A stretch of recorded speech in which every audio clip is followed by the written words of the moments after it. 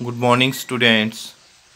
आज हम डिस्कस करेंगे यूनिट थर्ड के एनसीईआरटी क्वेश्चंस। फर्स्ट क्वेश्चन है हमारा, arrange the following in the order in which they displace each other from the solution of their salts. ये हमें 5 element दिए गए हैं, एल्यूमिनियम, कॉपर, फेरस यानी आयरन, एमजी एंड जिंक। हमें इन एलिमेंट को अरेंज करना है किस ऑर्डर में, जिस ऑर्डर में वो डिस्प्लेस करते हों एक दूसरे को उनके साल्ट से। जैसे Al डिस्प्लेस करेगा कॉपर को कॉपर साल्ट से, जैसे CuSO4 से। तो हमने इलेक्ट्रोकेमिकल सीरीज पढ़ी थी। इलेक्ट्रोकेमिकल सीरीज में हमने एक एप्लीकेशन पढ़ी थी कि जितना कम रिडक्शन पोटेंशियल होगा, जितना कम रिडक्शन पोटेंशियल होगा उतना ही कम क्या होगा रिडक्शन, उतना ही ज्यादा क्या होगा ऑक्सीडेशन, उतनी ही रिएक्टिव क्या होगी मेटल। हमने एप्लीकेशन पढ़ी थी इलेक्ट्रोकेमिकल सीरीज में जो क्या कहती है, lower the reduction potential more will be the reactivity. और जितनी ज्यादा रिएक्टिविटी होगी उतनी ही ज्यादा उसके पास एबिलिटी होगी दूसरी मेटल को उसके साल्ट में से हटाने की। ठीक है, तो पहले तो ये लिखेंगे the metal with lower reduction potential, the metal with lower reduction potential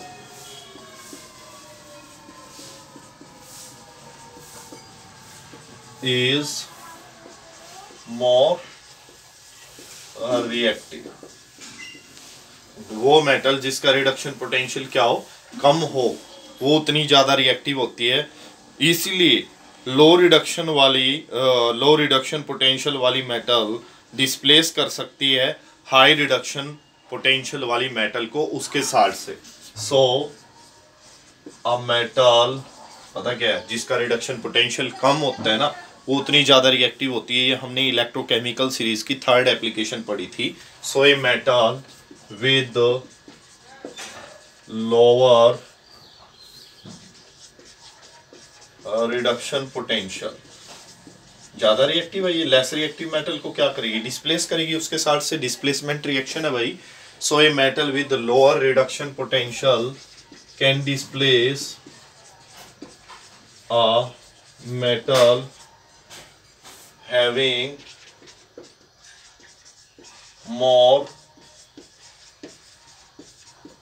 reduction potential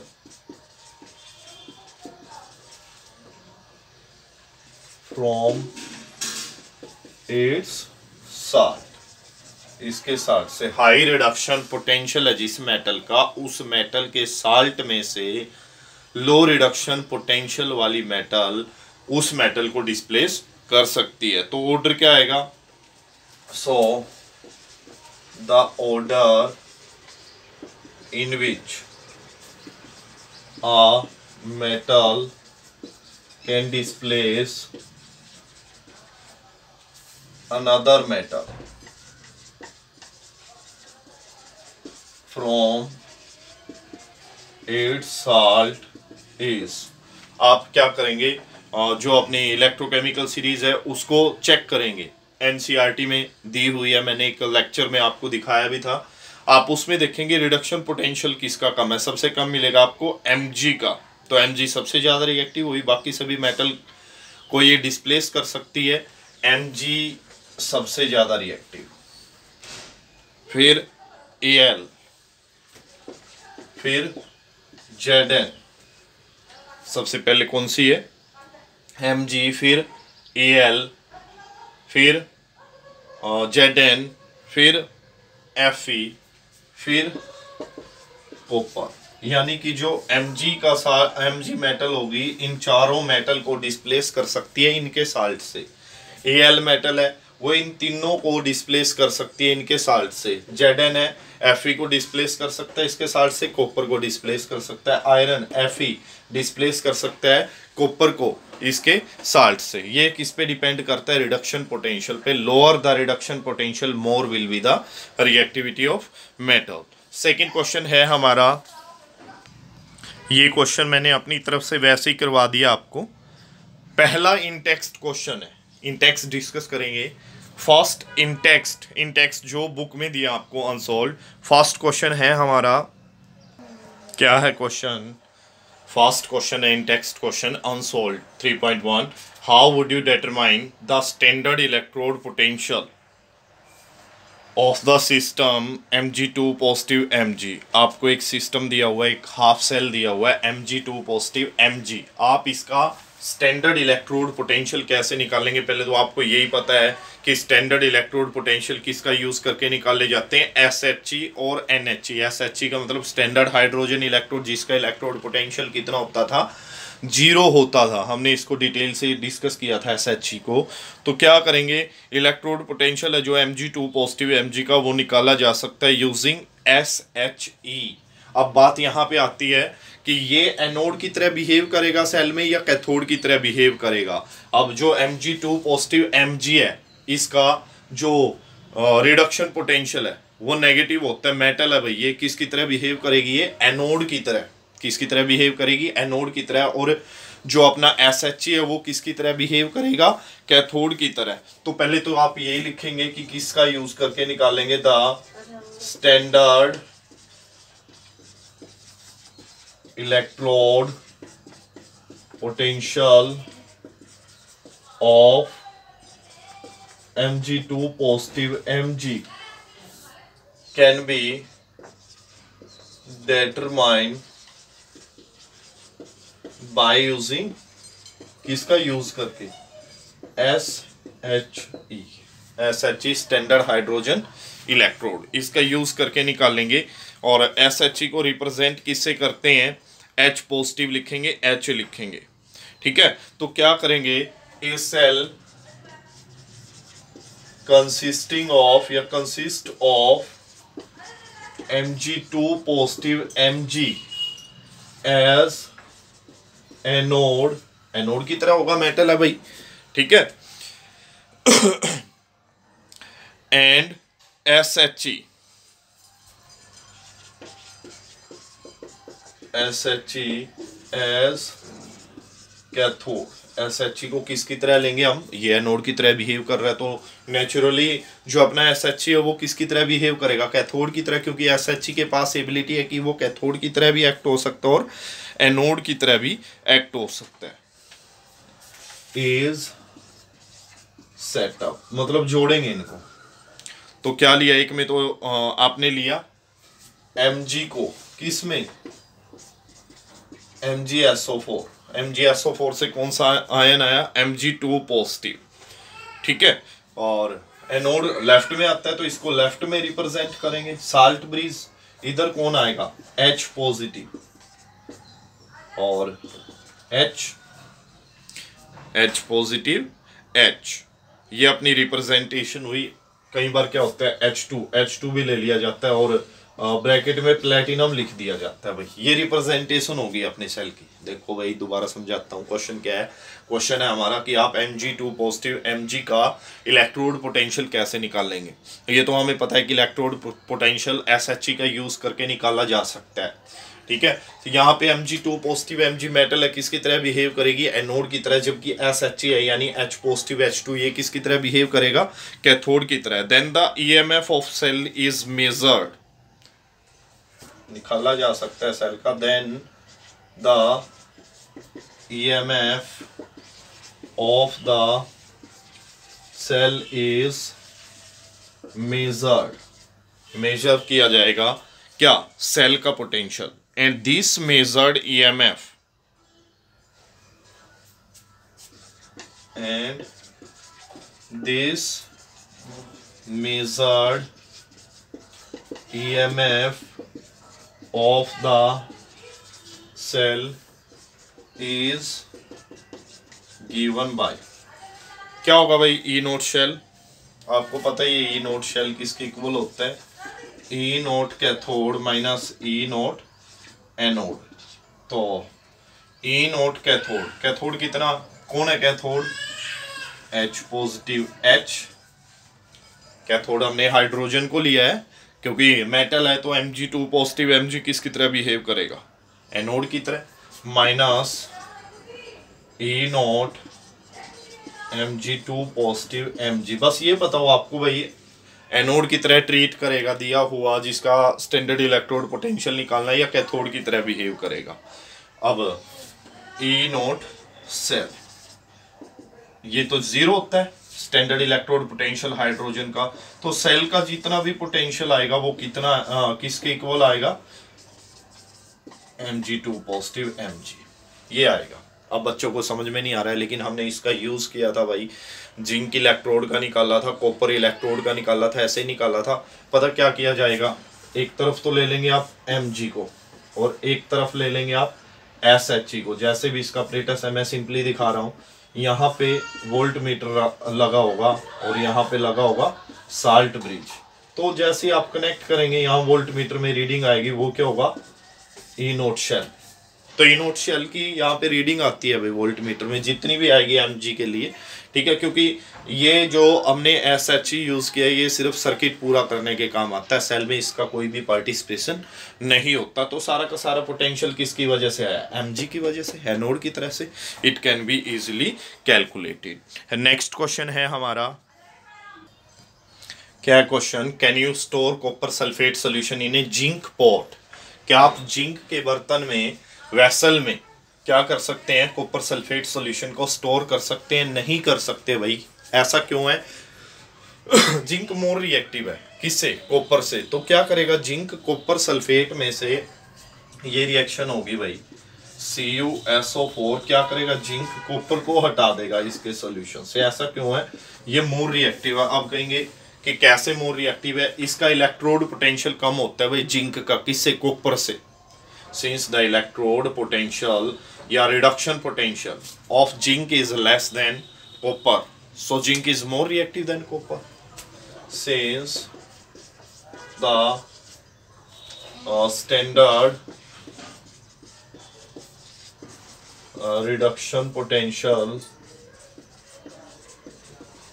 of zinc is less than copper, so zinc is more reactive than copper। Zinc क्या है, ज्यादा रिएक्टिव है कॉपर से। तो ज्यादा रिएक्टिव है तो इससे क्या होगा, जिंक डिस्प्लेस कर देगा भाई। देयरफॉर जिंक कैन डिस्प्लेस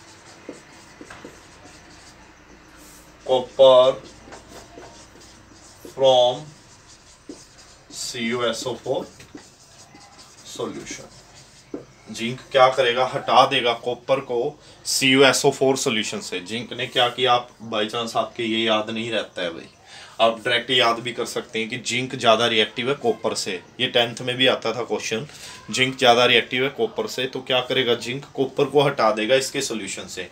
और अगर मेन करें अच्छी तरह से, अगर डिटेल से पढ़े तो क्या होता है, जिंक का रिडक्शन पोटेंशियल कम होता है। जिसका रिडक्शन पोटेंशियल कम होता है वो ज़्यादा रिएक्टिव होता है। हमने फर्स्ट क्वेश्चन किया था वो मैंने इसीलिए करवाया था भाई, ताकि आपको ये क्वेश्चन समझ में आए। जिसका रिडक्शन पोटेंशियल कम है वो ज़्यादा रिएक्टिव है। तो क्या लिखा है कि जो रिडक्शन पोटेंशियल है जिंक का वो कम है कॉपर से, so zinc is more reactive than copper, therefore zinc can displace copper from CuSO4 solution. Hence इसीलिए CuSO4 cannot be stored in a zinc pot। Zinc के बर्तन में इसको स्टोर नहीं किया जा सकता। ये अपना क्वेश्चन हुआ सेकेंड। क्वेश्चन नंबर 3 है हमारा, क्या है क्वेश्चन, ध्यान से समझेंगे भाई। Consult the table of standard electrode potential. Standard electrode potential की टेबल देखें एंड सजेस्ट 3 सबस्टांस, और 3 ऐसे सबस्टांस हमने सजेस्ट करने हैं दैट कैन ऑक्सीडाइज, जो ऑक्सीडाइज कर सकते हैं फेरस आयन को अंडर सुइटेबल कंडीशन। ऑक्सीडाइज करना, तो the reaction when ferrous ion is oxidized is Fe2 positive किस में बदलेगा, ऑक्सीडाइज का मतलब लॉस ऑफ इलेक्ट्रॉन, ऑक्सीडेशन हो रहा है। Fe3 पॉजिटिव बन जाएगा क्योंकि एक इलेक्ट्रॉन और दे दिया। अब जो इसका स्टैंडर्ड इलेक्ट्रोड पोटेंशियल होता है इस रिएक्शन का वो -0.77 वोल्ट है। ई नोट कितना है,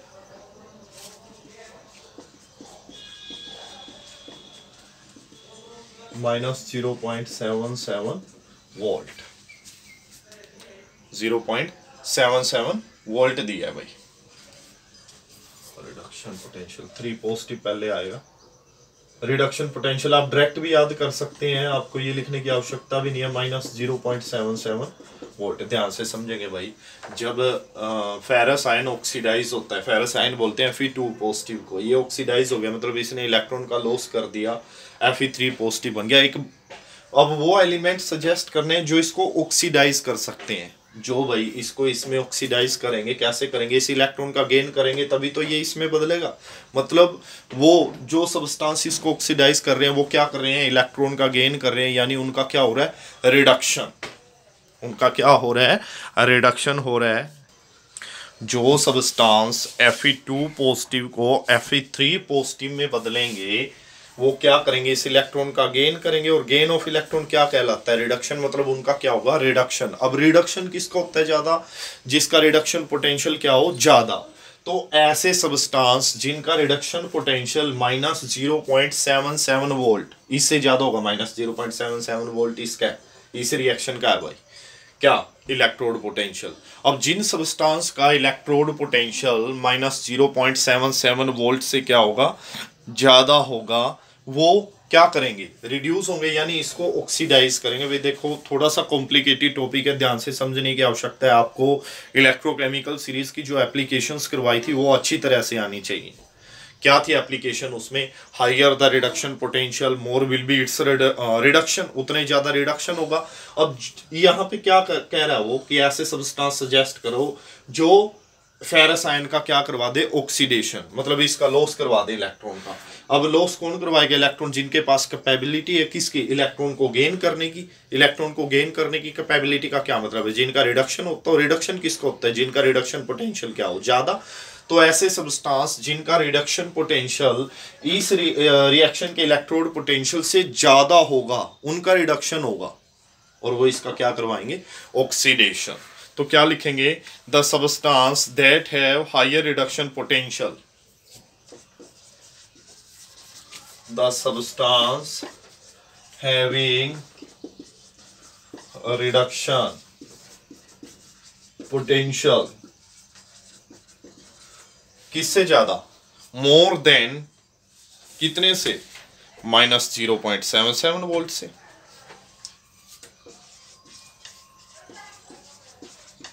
more than 0.77 volt can displace, oh sorry, can oxidize